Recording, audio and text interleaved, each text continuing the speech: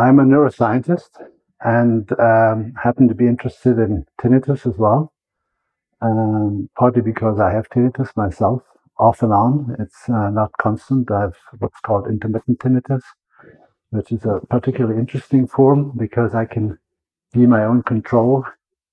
And I think I've come to some conclusions about tinnitus from kind of observing myself in some situations.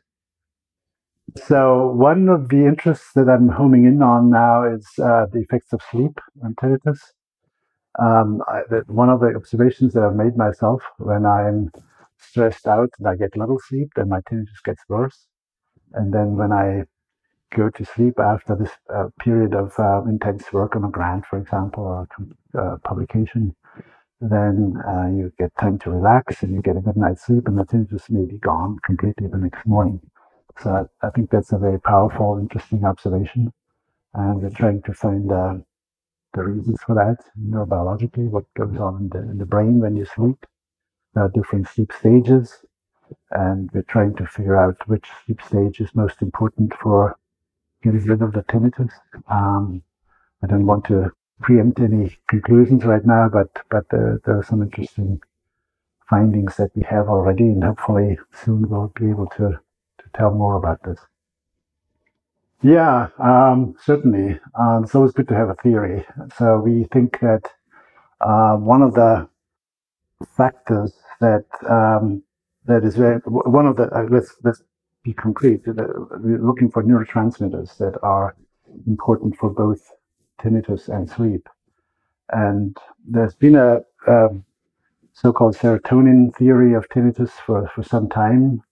And with our model that we've been proposing on frontal striatal gating, serotonin may also play a role.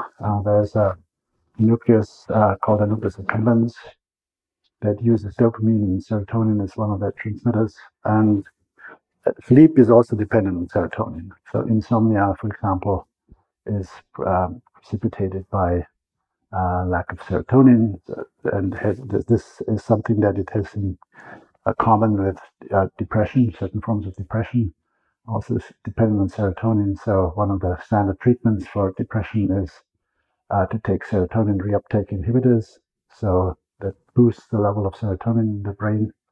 And so this is one of the theories, that this could be all mediated by the same kind of neurotransmitter.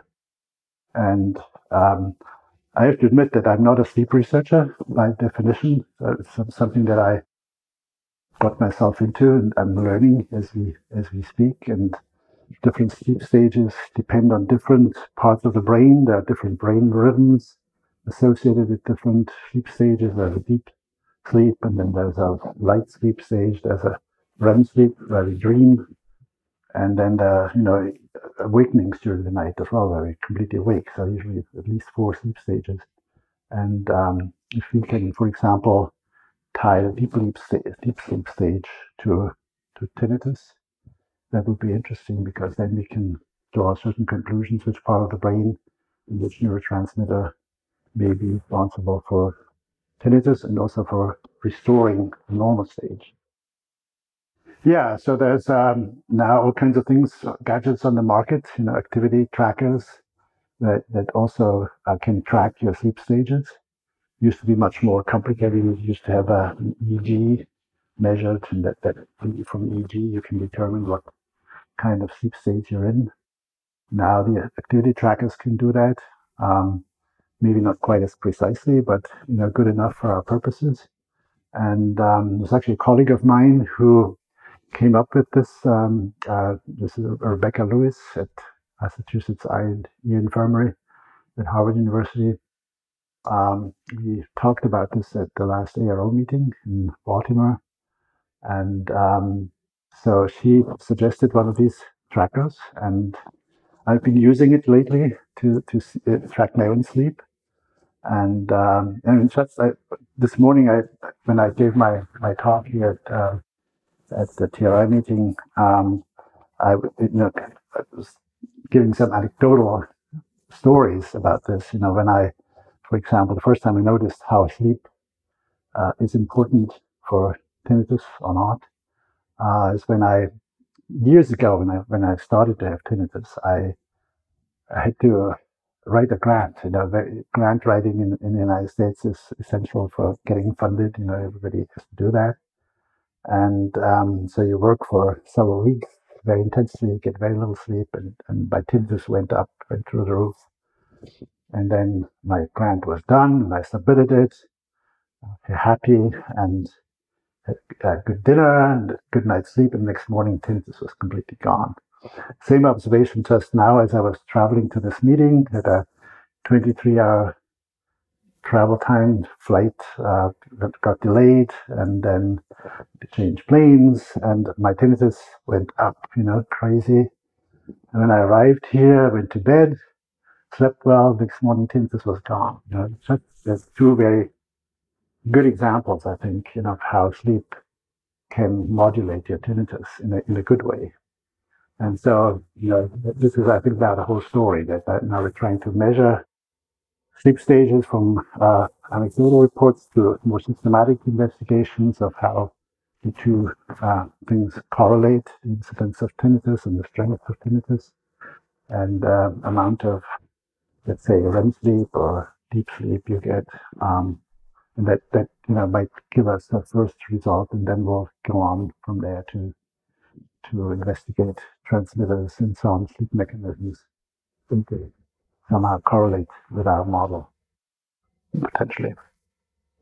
Yeah, well, I mean, one of the recommendations I always give tinnitus patients is that they should get enough sleep. Then, of course, one wants to do more than that and get a more sound scientific basis why this is important. And, let's say, for example, if it has to do with serotonin, then one would reopen that whole theory. People have tried that. There are several studies that tried use of serotonin reuptake inhibitors, SSRIs, and they gave mixed results. But I'm of the opinion that it may work in some people and not in others. So I think it would be worth reopening some of these trials. And actually, there was never a real trial, so I think one could do a clinical trial on this and then look at the responders and see whether they also have a pattern of insomnia or irregular sleep that would kind of correlate with their tinnitus. And I think that would be an interesting way of tackling this. Or there might be other medications that one is able to give to sort of help them sleep, and that might also help them with their tinnitus. Yeah, I love collaborations. My whole career has been built on collaborations because one can't do everything oneself. And so I think these meetings that we're attending right now, or ARO, or all kinds of sort of meetings within the discipline are important because even there, people do different things. Some people work with patients directly, others work with animals, or in a basic science field. But even beyond the auditory sciences, I think that it's important to look beyond one's Tellerrand. We have a German expression. You look beyond your horizon. And I think the neurosciences as a whole field should become more interested in tinnitus because it is a very, I think, challenging problem, both intellectually as well as from the health sciences point of view.